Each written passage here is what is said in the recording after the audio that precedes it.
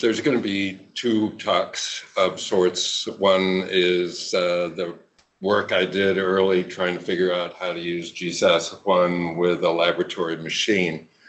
We, of course, are married to lab machines in our interest of measuring lattice parameters owing to the copper source and their stability. The second is the quantitative phase analysis. Okay, these are the models contained in GSAS. The latest was the asymmetry correction due to finger. These don't have much to do with laboratory data, except that they are, of course, Gaussian and Lorentzian functions that we all know and love. This was the object of attention from 1989 to 1994, when I sought to rationalize it completely with a full reverse engineering. The people at Siemens were, to say the least, surprised at what we did. I got involved with Bob Cheery about 2 years into the effort, and we used the early version, the precursor to Topaz, called XFIT, to characterize what was going on. This machine, of course, is equipped with a Johansen incident beam monochromator that imposes a otherwise somewhat Gaussian bandpass filter on the otherwise Lorentzian emission spectrum from copper.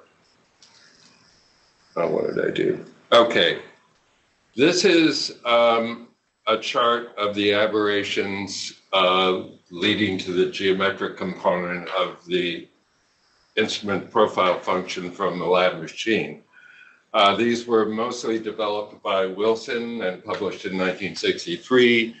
The axial divergence model is Cheery and Coleo, and then there's the PSD defocusing is actually Marcus. So this is a modern chart, but the major premise of what this says is that all laboratory powder diffractometers, if evaluated using empirical methods for instrument characterization, should behave the same only as a function of the optical configuration.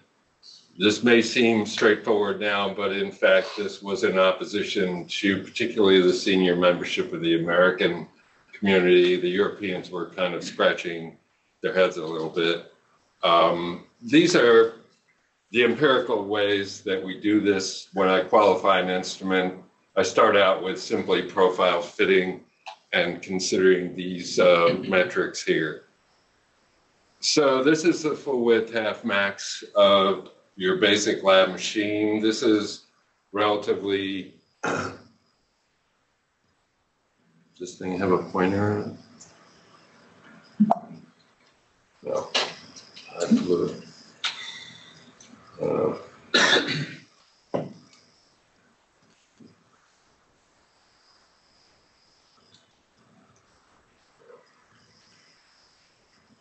Here, there we go.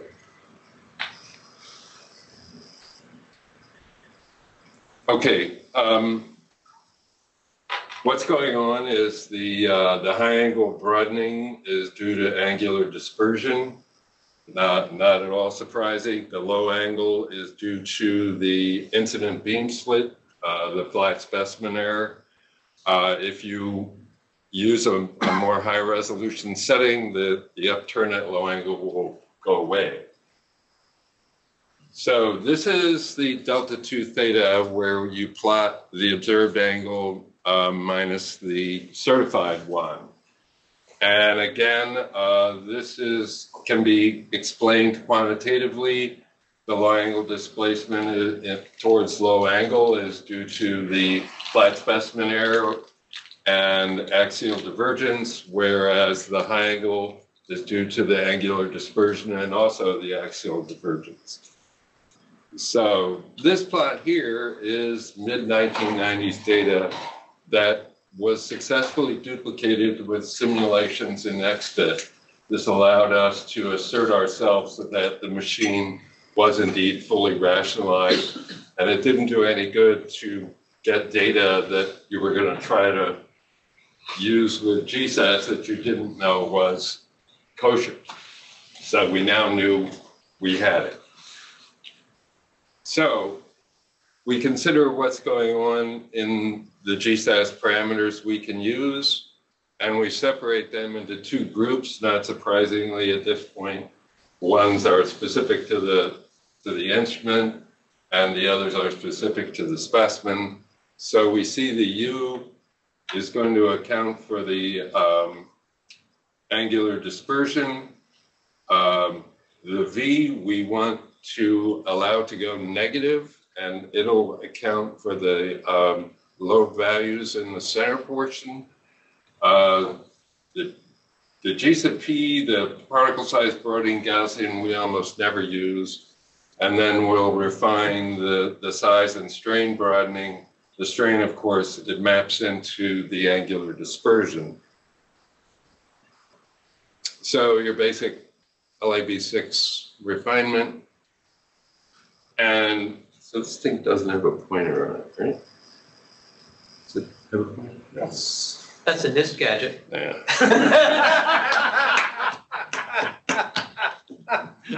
Okay, we'll start with the profile shape parameters. Sometimes the GSAP would indeed go negative. If it goes positive, then you set it at 0 and fix it. The GSAP-U and the GSAP-W are rational. The GSAP-P is vanishingly small. The LX and LY are in decent correspondence.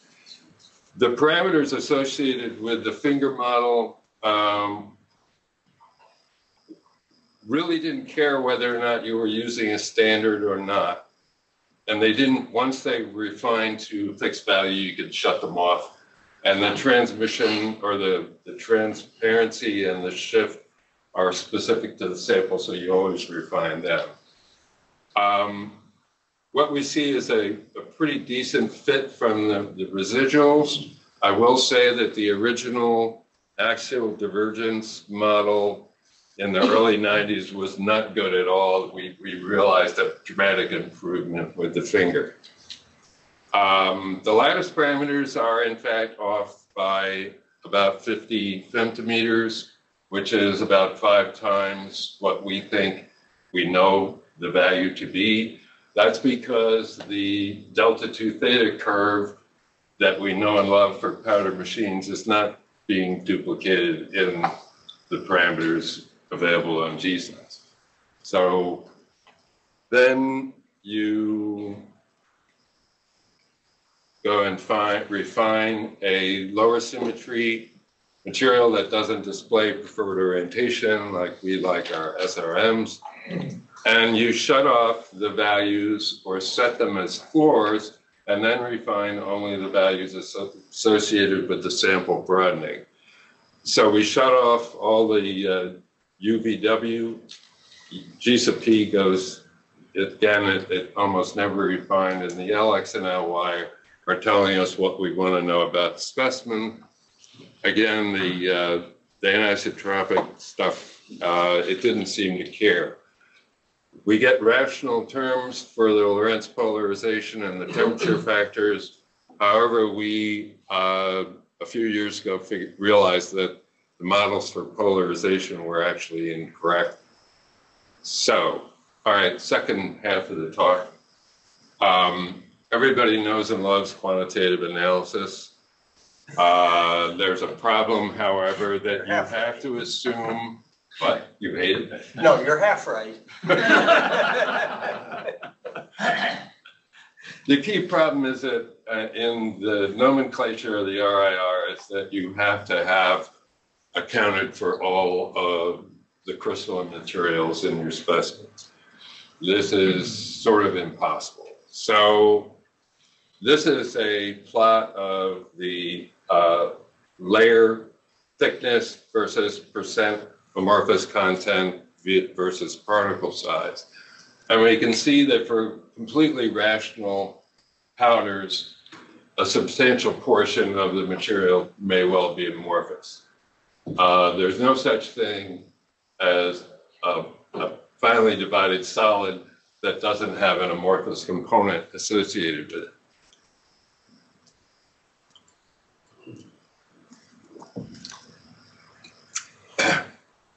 The diffraction experiment, of course, can only see the crystalline. So here we are with Rietveld, GSAS, and again, we have the same problem that you have to assume you know all of the materials in your specimen, which you can't. So if you had a suitable standard that was certified with respect to its amorphous content, you would get another equation that would allow you to solve this issue and measure the amorphous content of an unknown. So of course, that's what we set out to do. This is an example of a 1990s type high quality study that there were numerous papers of this type where you basically would see the authors preparing synthetic mixtures of something they were interested in and then measuring it and say, see, I got the right answer. And this is commendable and all that, but it really isn't very useful in figuring out what the metrological limits are on by powder diffraction. So this is the kind of thing that we do here. Among those. No.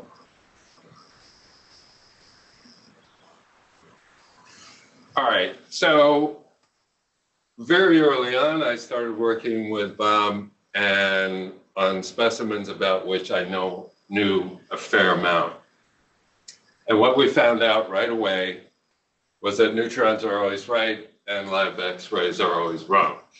Always? This is illustrated here we see the two neutron data sets that were mixed with SRM 676A, which has 1% amorphous material in it.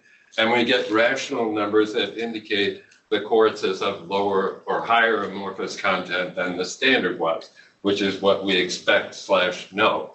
Okay, we look at the X-ray results, and if you look at these numbers, it's actually telling us that the quartz is more pure than the SRM 676A, which is impossible. Every data set I have ever looked at on any SRM that I've worked with has always shown slight bias in the laboratory data.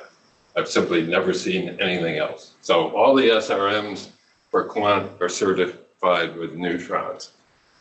Okay, so let's see if we can figure out how to measure amorphous content in an absolute context. We're going to start out with silicon that we are going to wave our arms and say is crystallographically perfect, and therefore all the oxide is on the surface.